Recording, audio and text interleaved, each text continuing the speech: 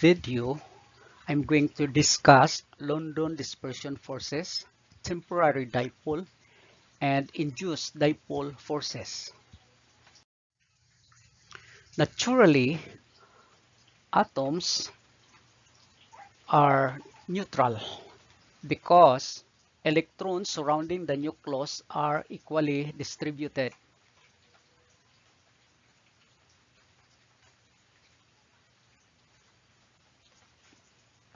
But as we know, electrons are constantly revolving around the nucleus. There will be a time when one side of the atom will have more electrons than the other side. The structure of the atom will be distorted. One side will have more electrons and the other side have less electrons. The side with more electrons would become partially negative and the side with less electrons would become partially positive. It is because electrons have negative charges. The atom is now considered as dipole. But there will be a time when these electrons will be equally distributed again.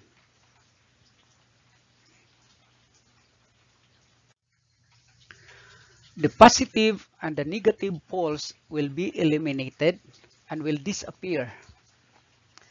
Be reminded that this atom instantly become a dipole and instantly become a neutral atom. Since this dipole is temporary, so we called it as temporary dipole. It becomes a dipole when electronic cloud of a neutral atom is distorted for a time being or short-lived. How about induced dipole? How is it formed? Let's consider a temporary dipole. What happens if we bring a neutral atom near the temporary dipole? Observe carefully. The positive side of the temporary dipole will attract the evenly distributed electrons in the nucleus of the neutral atom. The positive side of the temporary dipole pull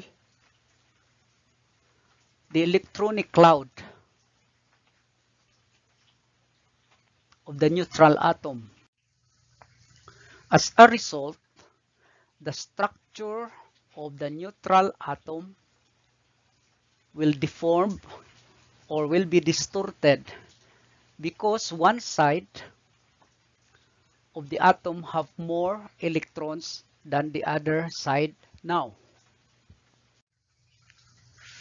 The side with more electrons would become partially negative again, and the side with less electrons would become partially positive. The neutral atom now becomes an induced dipole. There are now two polarized dipoles, the temporary dipole and the induced dipole.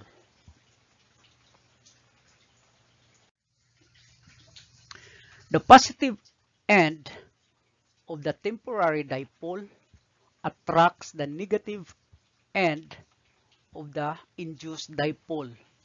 This force of attraction is what we call the London dispersion force.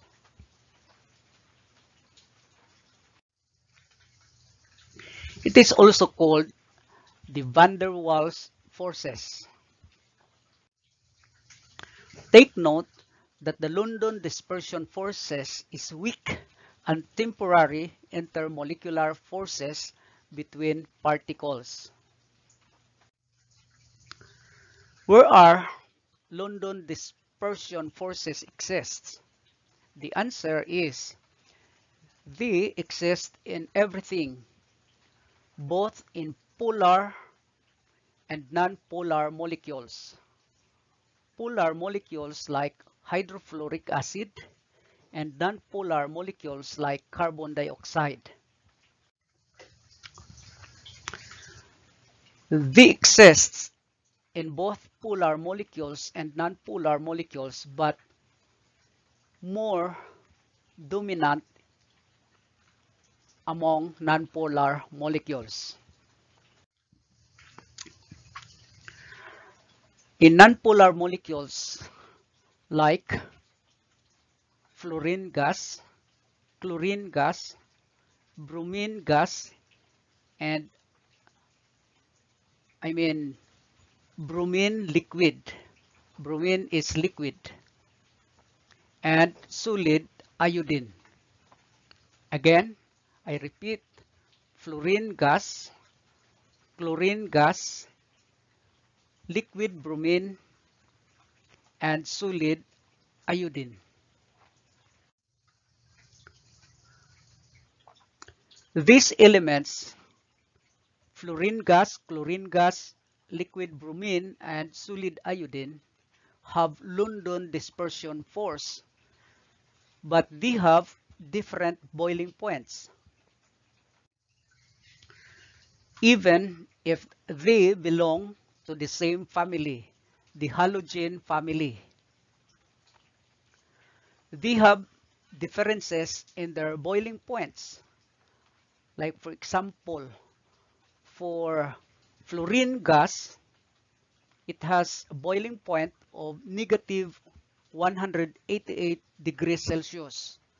For chlorine gas, it has negative 34 degrees Celsius.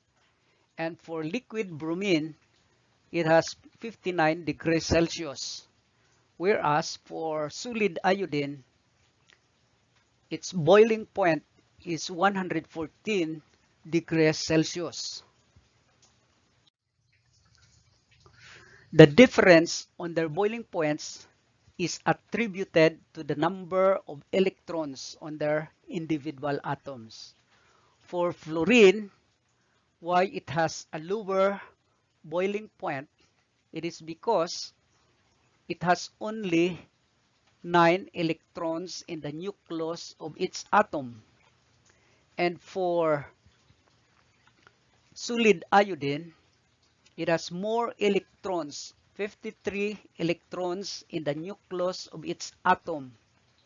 Therefore, when an element has less electrons, it has weak London force. And for elements with more number of electrons, it has a strong London dispersion force.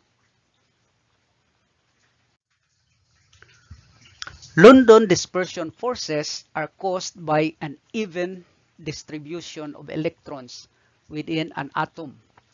This results in a slightly negative and slightly positive charge on either side of the atom.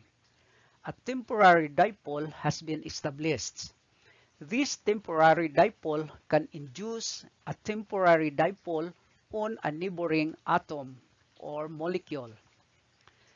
These London dispersion forces were named after the German physicist Fritz London, who studied these forces.